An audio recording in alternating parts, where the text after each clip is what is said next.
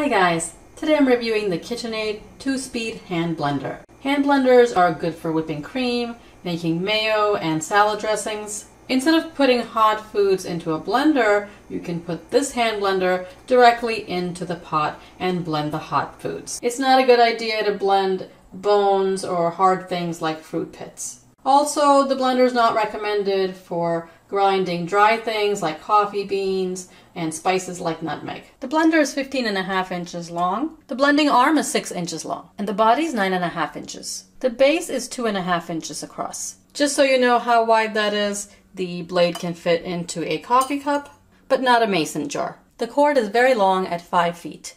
The blender is not very wide, so it can easily fit in your kitchen drawer. There are 2 speeds, 1 and 2, and just turn to set the speed that you want. Here's the power button. The blending arm is detachable. Just turn it, it comes right off. This blender comes with a jar and lid. There are markings in cups and milliliters. This holds 3 cups. Put the blender into whatever container you want to blend, and then press the power button. You want to do this to avoid splashing. The stainless steel blade should not scratch your pots and pans. The hand blender weighs less than 2 pounds, so it should be easy to handle. Only the stainless steel part up to here should touch whatever you're blending.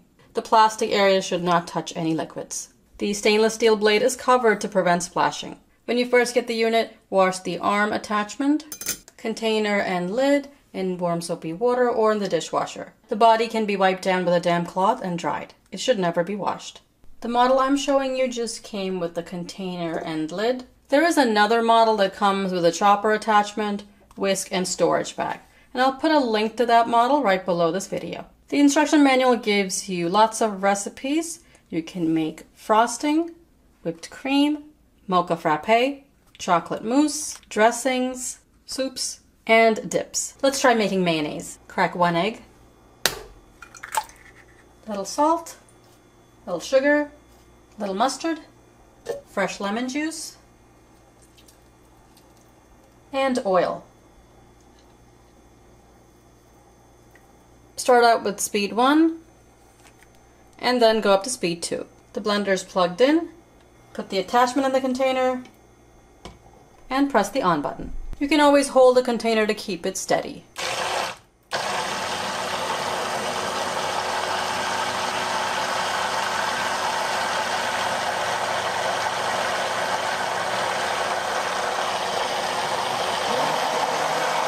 Leave the head of the blender on the bottom of the container and turn it to speed 2. Don't move the head at all until the mayonnaise starts to form.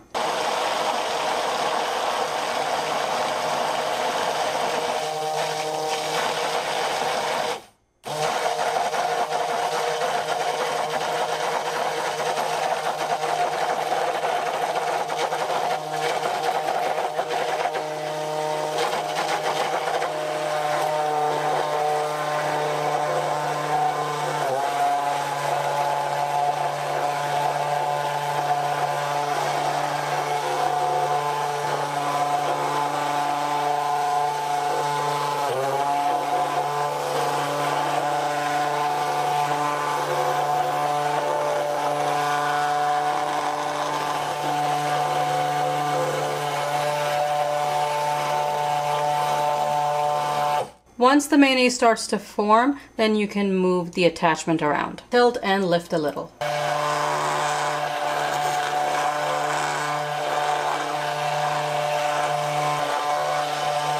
Once you hear a little resistance, you know the mayonnaise is done.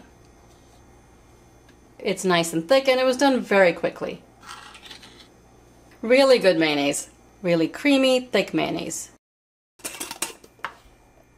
So you saw how quick and easy it is to make homemade mayonnaise. Wash the container and the attachment in warm soapy water. Now I'll make whipped cream. Some sugar and a cup of heavy whipping cream. It's very cold, I just took it out of the fridge. Use speed 2 for about a minute.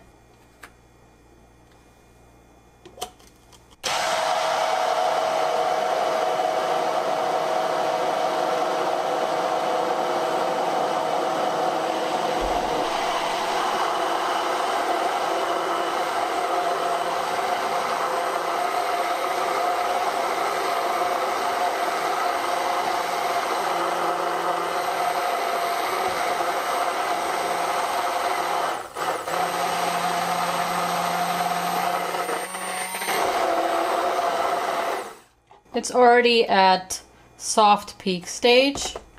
You don't want to overdo it because otherwise it'll turn into butter.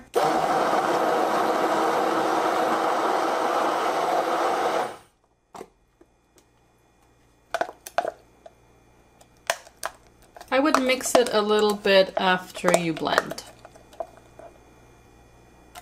So the whipped cream didn't even take a minute. It was very fast. If you're going to be using this container a lot, get a small plastic spatula like this. It's easy to scrape all the ingredients out of the container. Next, I'll make a butternut squash soup and blend it after the soup is cooked.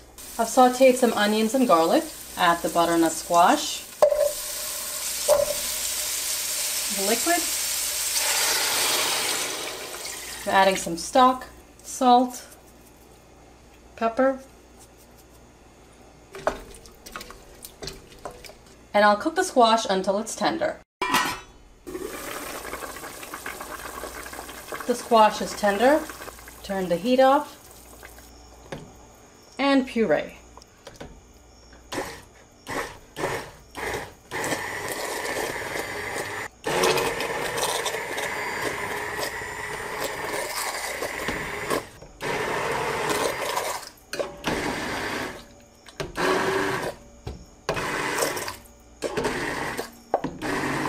This is a very big pot and the soup doesn't come up very high on the pot. So it's best to put the blender straight down directly on the bottom of the pot and blend like this